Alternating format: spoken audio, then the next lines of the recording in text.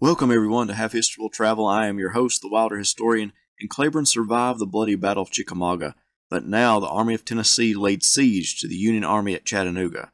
Again, politics would raise its ugly head within the Confederate ranks. As the Army of Tennessee entrenched themselves against the Union Army occupying Chattanooga, Braxton Bragg sent off a series of charges against those commanders he deemed disobedient. First, he suspended Hindman for his act of disobedience at McLemore's Cove. Then he demanded to know from Polk why he had failed to launch the dawn attack on September 20th.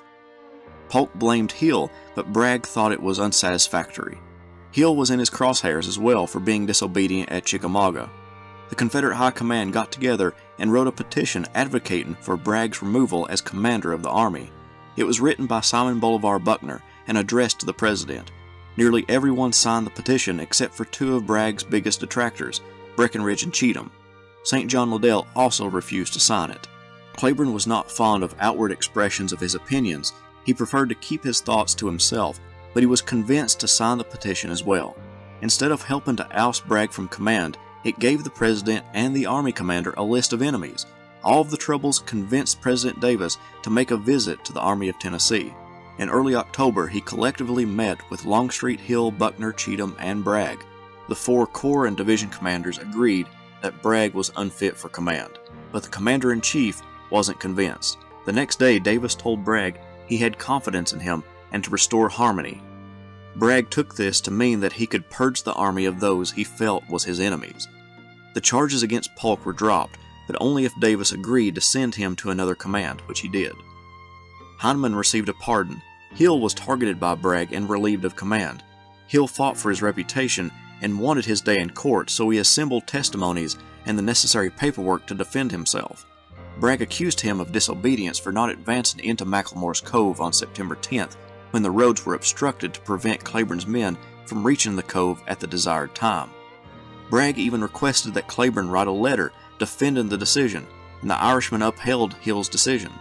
Hill never got his day in court because Davis insisted the decision to remove him was administrative and Bragg didn't have a case. What this did was label Cleburne as one of the anti-Bragg commanders. This left two corps positions open. Bragg chose Breckinridge and Cheatham to head the two corps of the Army of Tennessee, and Longstreet commanded the divisions he brought with him from Virginia. Cleburne was able to demonstrate his ability as a field commander during the most destructive battles of the war in the Western Theater, and it was these examples of bravery and ability that led President Davis to declare him the Stonewall of the West. This was a humongous compliment because he was being compared to what many Southerners considered almost a demigod on the battlefield. For unknown reasons, but possibly because of Cleburne's poor opinion of Sterling Wood's actions during the recent battle, Wood resigned his commission. Liddell would be sent back to brigade command under Cleburne. Hardee would also return to the Army and take over corps command from Cheatham, who reverted back to divisional command. Bragg sent Longstreet north to Knoxville to deal with Ambrose Burnside and get Longstreet out of his hair for a time. As the Army of Tennessee perched atop Lookout Mountain and Missionary Ridge, Longstreet requested another division to help get rid of Burnside, and Bragg obliged, not with one division, but two. Cleburne's and Simon Bolivar Buckner's, at this point commanded by Bushrod Johnson, would be sent to Knoxville. Those two divisions marched to Chickamauga Station and began putting brigades of men on railroad cars destined for Knoxville. By mid-morning on November 23rd, Cleburne received an order from Bragg to halt putting any more troops on board. Not long after that, another message came stating to return the troops by rail to the station. Then a third order came to Cleburne, and it said the army was heavily engaged and to return to Bragg's headquarters as soon as possible. Cleburne rode ahead, leaving the division under Lucius Polk to get the division on the road to Missionary Ridge, while their division commander got clarification from Bragg's headquarters. The Army commander ordered Cleburne to the right along Missionary Ridge to a place called Tunnel Hill. Polk's brigade remained along the line of retreat to guard in case a withdrawal was needed. So at the moment, he had 3 brigades to guard Tunnel Hill. A detached rise just north of Missionary Ridge called Billy Goat Hill needed to be secured, but when Cleburne sent his Texans, William T. Sherman's troops had already taken the heights and the Confederates were pushed back to Missionary Ridge. A mistake by Sherman's men helped Cleburne. The blue troops thought Billy Goat Hill was Missionary Ridge, or at least part of it, and had stopped. Cleburne didn't have his division up, and if the blue troops had pressed on, it may have spelled disaster for the Southern forces. The delay allowed Cleburne to place the rest of his division. That same day, Lookout Mountain was captured, and Cleburne anticipated that Bragg would fall back, so he moved his artillery behind Missionary Ridge in preparation for a withdrawal. Then he sent a courier to Bragg's headquarters to find out the commander's decision.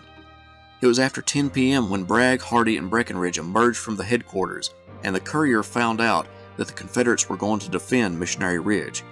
Cleburne then had to haul the artillery back on top of the ridge in preparation for a fight the next day. The next morning, Sherman launched numerous assaults against Cleburne, heavily outnumbering the single Confederate division. At one point, Union troops took cover in a defile where Confederate artillery and musketry could not reach them. Cleburne's men resorted to rolling boulders down the ridge, which prompted the blue troops to run, and then they would be shot in the back. Sherman's men reached Cleburne's line on a few occasions, but were thrown back each time. Before the fight ended, Cleburne's men launched a counterattack that sent back the blue troops. One of Cleburne's biographers explained it well when he stated, "For 7 hours against odds of greater than 4-1, Cleburne had used advantageous terrain, interior lines, and effective artillery fire to bolster first one threatened position, then another, repelling 3 separate assaults by a determined foe. As night fell, he could begin to feel confident that for this day at least, the enemy would not drive him from the ridge." However, he couldn't bask in the glory of victory for long. Although he had thrown back the Union assaults, the rest of the Confederate line had not, and a courier approached Cleburne and informed him that the center had given way. Hardee ordered Cleburne to use the 3 divisions still left on the ridge to hold the line until the army could withdraw. As he had been accustomed to doing, he acted as the rear guard of the army as it retreated. As the rear guard, he was tasked with protecting the wagons as well. The bridge over the South Chickamauga Creek had been burned, and Bragg wanted Cleburne to cross the creek and bivouac on the other side. Cleburne ignored the order, knowing that wading through the creek and sleeping on the cold ground might make the men sick or even kill some men. He ran the risk of being attacked with no line of retreat and bivouacked on the north side of the creek. During the night, Bragg ordered him to move to Ringgold Gap to help fight a possible Union threat. To help his men, he ordered a few men across the creek to build bonfires. Then his men stripped out of their clothes and waded across the river and got warmed on the other side while putting on their clothes. At Ringgold Gap, Cleburne assembled his division. He placed part of his artillery in a concealed position near the gap itself. When the Federal troops arrived, they advanced within 150 yards of the gap when Cleburne ordered the brush to be dragged away and the cannons fire. The canister fire ripped holes in the Union line, blunting the assault destined for their position. To the north end of Cleburne's line was the biggest concern. He had to reinforce and extend his line to meet the approaching Federals, but again, Cleburne and his division were able to throw back a force numerically superior than his own. Hardee informed Cleburne that the wagons had made it to safety and that he could withdraw. In a staged withdrawal, the division made it safely south, burning bridges to prevent the Union Army from pursuing effectively. They would go into winter camp near Dalton, Georgia.